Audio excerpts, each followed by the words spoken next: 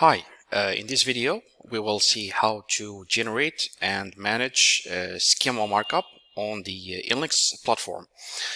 I have taken as an example the website dixonjones.com, who is the CEO of InLinks.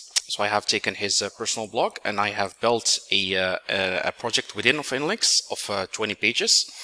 And now we will see how to create the schema markup within the pages you have added into your InLinks project. So the first step to apply in order to apply a specific type of schema called about and mentions is to associate your pillar pages or the cornerstone content of your project here on InLinks with their matching topics. And this is done by using the target button here under the target topic column. So let's take an example here. I can see this page about SEO traps and WordPress. If I click here on targets, the tool will display all the entities that have been recognized by the InLinks NLP from the content of this page. And so the idea here would be to associate the topic that matches the overall content of the page. So if this is my pillar page about, say, WordPress, I'm going to associate the page with WordPress. I'm going to click on select here. So I have associated this page with WordPress. I can try another one, Yahoo Site Explorer Alternatives. If I click on target, I'm going to associate this page with Yahoo. Click on select. Let's try a third one, how to migrate your Twitter handle. If I click on target, we'll associate this with the Twitter. Click on select. Can continue with another one here. This page about search engine optimization topics versus keywords. So I click on target. So let's say this is my pillar page about SEO or search engine optimization. So I'm gonna associate this with search engine optimization. So once we associate our pillar pages within an InLinks project to their matching topics, as we have done here, we can refresh the URL. And we will see here that the system already started placing some of the schema markup.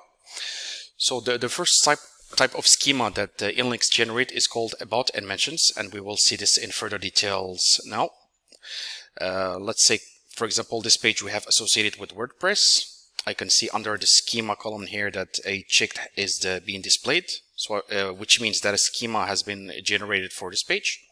So if I click on the check here, we will see an example of the about and mentions schema. So the about and mentions schema is essentially breaking down the most important concepts of the page and makes correspondences with their matching Wikipedia topics. So for instance, here we have associated the page with WordPress. It translates in the about schema by placing the concept of WordPress and indicates to the search engine that this is the same thing as this Wikipedia page for WordPress.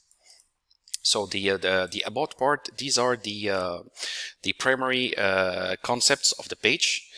And we have also the secondary part, which is mentions. So these are the secondary mentions of the page, which are also for which we also do correspondences with their matching Wikipedia pages. For instance, search engine, the same thing as this Wikipedia page for search engine. This specific type of schema about and mentions is useful in order to make the search engine better understand the concept of the page or the concepts that we use within the content of the page. And we also do use Wikipedia as a source because we pretty much know that Google does consider Wikipedia and Wikidata to be trustful or trusted sources for topics or entities. The second type of schema that InLinks generates is called Feq Schema. And this is placed without associating a page to its topic. For instance, this page about publishing web content. I can see here that a check is displayed under the schema column.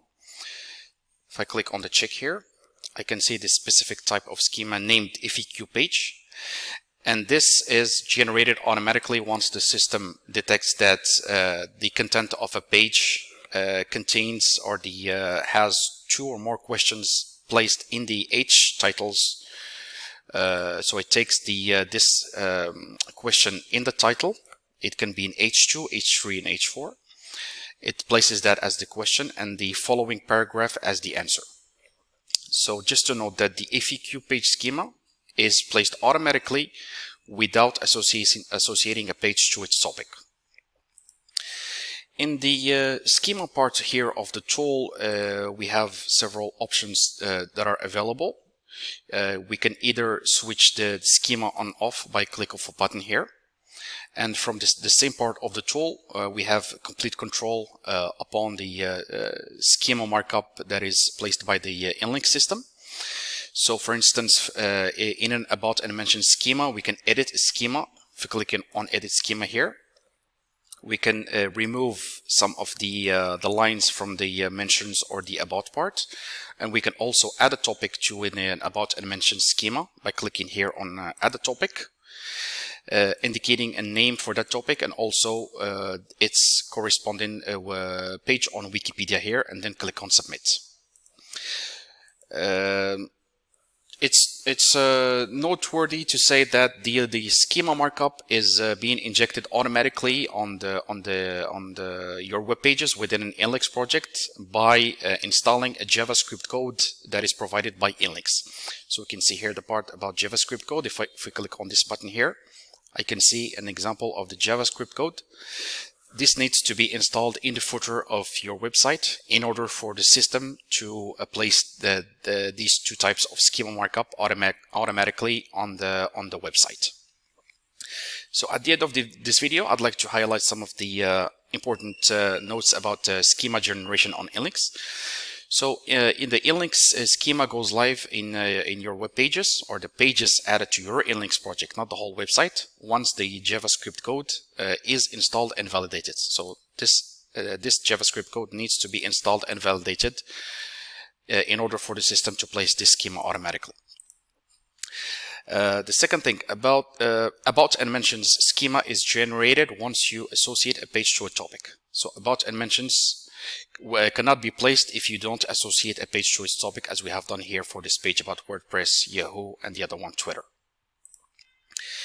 The Feq schema is generated automatically without associating a page to a topic if the system detects 2 or more questions placed in H tags in the content of a page. And the last point is that if you'd like to disable Feq schema on your InLinks project, you can contact our support team and we can do this from the back end. So in order to disable the Feq schema on your project. So I hope this is a useful tutorial video about schema generation on InLinks. If you have any questions, please do reach out to us on the chat window. I hope this is useful and I hope to see you very soon.